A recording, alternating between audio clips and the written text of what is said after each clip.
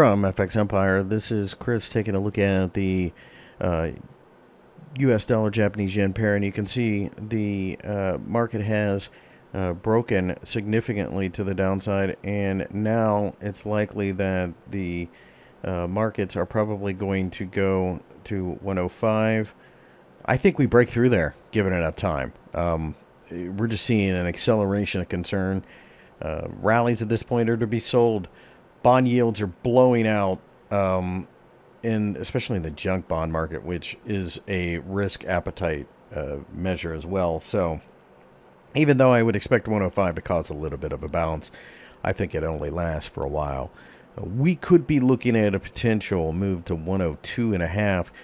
I do expect once we get down there, the Bank of Japan to try to fight this move. The Japanese will intervene in their currency. They're one of the few central banks that will just come out and do it. So there is that concern. Rallies are to be sold.